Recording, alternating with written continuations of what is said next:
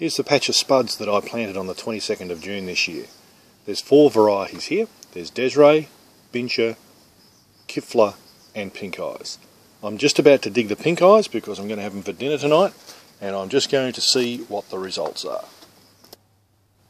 There's 2 of the 4 plants. They are looking good.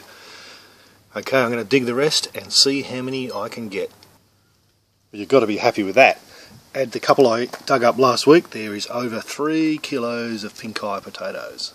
I think I'm going to enjoy those.